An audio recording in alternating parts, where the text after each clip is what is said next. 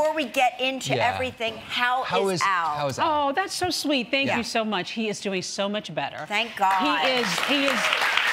He's already dropping his socks on the floor and leaving crumbs in the kitchen and driving me crazy. So we're kind of getting back to normal. Back to normal. We're getting back to normal. So you two have been married for 28 years? Yes, 28. 28 years. You both know. 27, yeah, 27. Yeah. How'd you guys meet?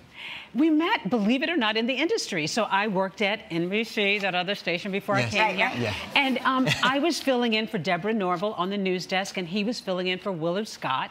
And it was my birthday. And he said something like, oh, my gosh, is anybody taking you out to lunch? And I said, no. And he says, well, I can't do it today, but maybe another day. And I said, well, thank you for at least acknowledging. I like that tact. That was very good. That was very good. Laying the groundwork. He was just exactly lying in wait. Yes. And we eventually went out to lunch, but over time we just became good friends. And you know, over time he said he moved out of the friend zone, and then eventually. How did you move him out of the friend zone? Because sometimes people get trapped in there. Yeah, you know what happened was he wore me down with like that kind of sweet kindness. I was going to cover the Barcelona Olympics, and I was going to be gone for 2 or 3 weeks. And I asked him, like, would you mind peeking in my apartment now and again, just checking my plants, taking my mail? Very much in the friend zone. Very much in the friend zone. And yes. he said he noticed that first of all I had cardboard in my oven.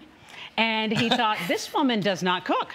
And he looked in the refrigerator, and I had like wine and some stale cheese. He stocked the refrigerator when I came back and left flowers on the counter when I came back. And I went out. Took himself right out of the friend zone. Out of the friend zone. He went directly into the husband zone. He was very clever. That's not even a date zone. That's like husband material. Yeah. He was good. He was good. Yeah.